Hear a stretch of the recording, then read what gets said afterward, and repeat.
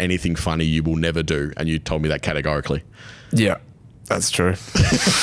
No denials. No, you just got to stay in your lane. Know what you're good at, and comedy or stand-up stuff's not me. So leave that to your Matt Owies and your Josh Honeys of the world. Probably won't give them any airtime whatsoever because, unlike yourself, they're the ones who are asking for it, and we try and avoid the people who ask for it. Just give them a microphone and let them run.